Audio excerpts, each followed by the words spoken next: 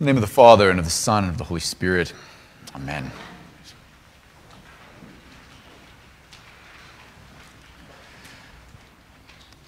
The gospel that we just heard, of course, is about the temptation of Jesus in the wilderness. Immediately after his baptism, he's driven into the wilderness where he's tempted for 40 days and 40 nights. And so it's common on the first Sunday of Lent to hear sermons about resisting temptation and how during Lent we take on these disciplines, and to be good people we need to say no to all these things. And I don't think that's especially helpful. So I'm going to go in a slightly different direction today. And,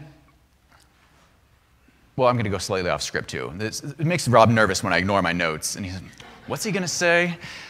So I go to this Bible study on Mondays with a bunch of the other clergy in Bay Village and Westlake. And one of the gifts of that group is that folks bring their own perspectives from whatever tradition they've come from. And we all read Scripture through a particular lens. And sometimes we poke fun at each other for sort of denominational stereotypes. But, I mean, it's a good group. And so my Roman Catholic colleague, of course, is going to look at the Scripture from a specific perspective. And my Lutheran colleagues are going to read the Scripture from a particular perspective. And, of course, I read Scripture like an Anglican, like an Episcopalian. And I think one of the things that our tradition does particularly well, or maybe one of the gifts of our tradition to the broader Christian community, is that I think we tend to look at the texts through the lens of the incarnation. That everything else we read in Scripture is examined through the lens of the incarnation. God taking on human flesh, God coming to be with us. There are other traditions that will read everything through the lens of the cross. And that is the foundational moment. Then they will read the incarnation through the lens of the cross, where I think we do the opposite. We look at the cross and the crucifixion through the lens of the incarnation. So I'm way off on a tangent. But thank you. When I read the text on Monday with this group of clergy, the first thing I saw was the incarnation.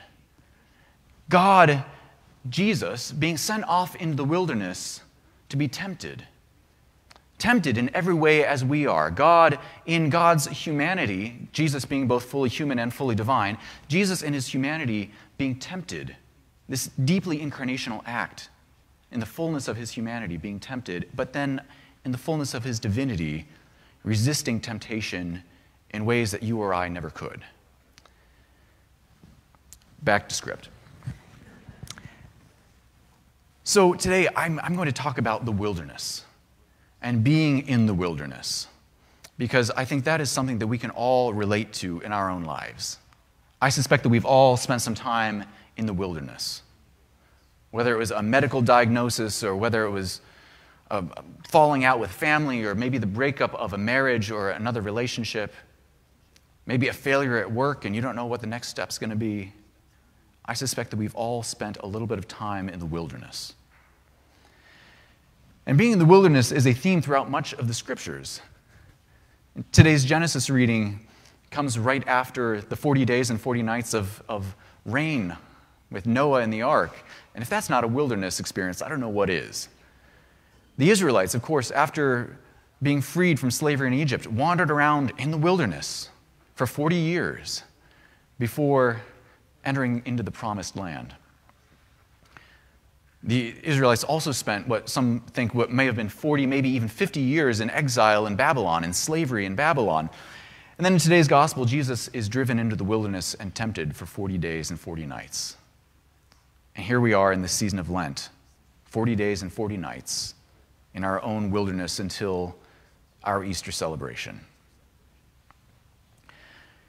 So one of the things that I love about Scripture is that it really addresses the human condition. And so I think Scripture is often just as relevant today as it was when it was first written, because we've not evolved all that much. Human beings are kind of the same as we've always been. And so there are a lot of lessons to be learned from these wilderness experiences that are completely applicable to our own lives. I'm going off script again, I'm sorry. And so Leanne just recently has started trying to take my sermons out of the broader live stream and clip them and put them on YouTube. And so she's been asking me for sermon titles, which I've never done before. I've never titled sermons. But this one, now I'm starting to do that. So this one is called Lessons from the Wilderness, because I've identified 5 lessons that I think we can learn from these wilderness experiences. And of course there's more than that, but here's 5. Number one is that wilderness experiences happen. That's absolutely a part of life. It doesn't mean that God isn't real. It doesn't mean that God has abandoned us. It doesn't mean that God doesn't love us. God's people have spent a lot of time wandering through the wilderness, both collectively and individually throughout the Scriptures. So wilderness experiences are going to happen. Lesson number two, I think, is that wilderness experiences don't last forever.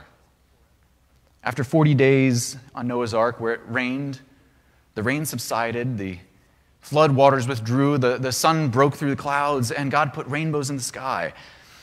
The Israelites wandered around the desert for 40 years, but they eventually went into the promised land. And after 40 days in our liturgical wilderness of Lent, we will sing Alleluias and celebrate Easter.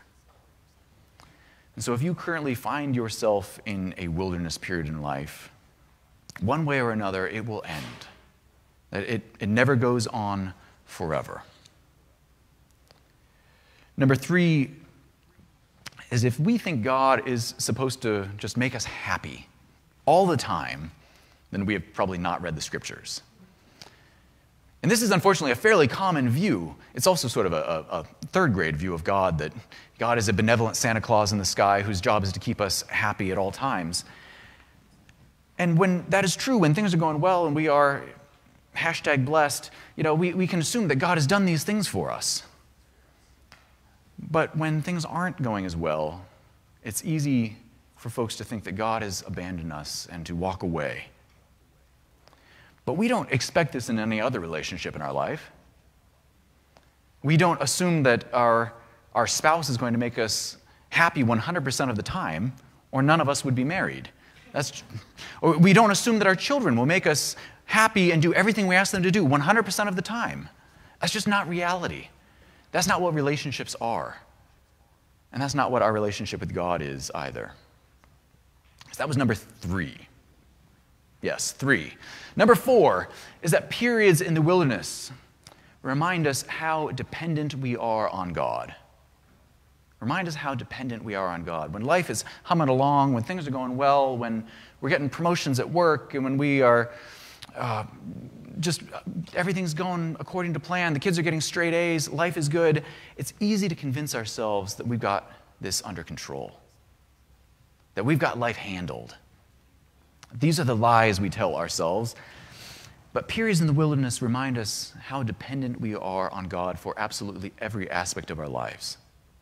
Because when we hit a wall, or we come up against some intractable problem, we realize that we can't fix this on our own. And then number five, and what is, I think, the most important one of these lessons from the wilderness, is that even when we are in the wilderness, God is with us. God is with us. The continuation of this incarnational idea, the incarnation that we celebrated at Christmas, God taking on human flesh and being with us. Because God didn't just come to be human in a superficial way, but took on the fullness of our humanity, which includes time in the wilderness, which includes temptation, which includes suffering, and even to the point of death on a cross. And one of the things that I regularly tell people who are going through a tough time, and you've probably heard me say it before, is that Jesus never promised us that life was going to be easy. What he promised is that he would be with us.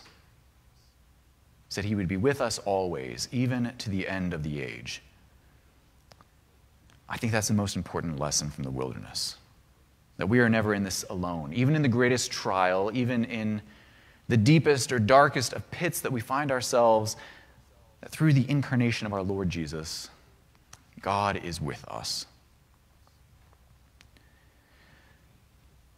So I hope that as we journey through these 40 days of Lent, that you will remember these 5 lessons. I hope that as you journey through whatever wilderness experience you might have in your own life, that you'll remember these lessons from Scripture. That wilderness experiences happen, that they don't last forever. That our relationship with God isn't just about making us superficially happy. That periods spent in the wilderness remind us how dependent we are on God. And number 5, the biggie, is that no matter how bad things get, God has been there. and God is there with us. Amen.